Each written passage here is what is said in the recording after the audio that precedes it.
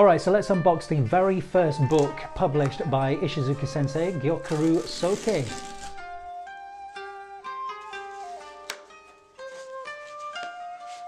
So just taking it out of the packaging, this looks good. The hardback looks fantastic. The image on the front is brilliant, and I love the classy font that's been used as well.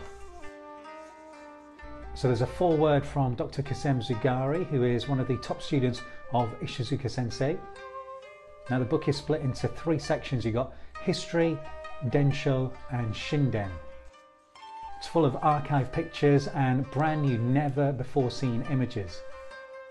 Now this is a surprise, I wasn't expecting this, but it's got instructions on how to perform each of the techniques from this particular school. So the Jo, Chu and Geiryaku no Maki, it runs through exactly how they're performed.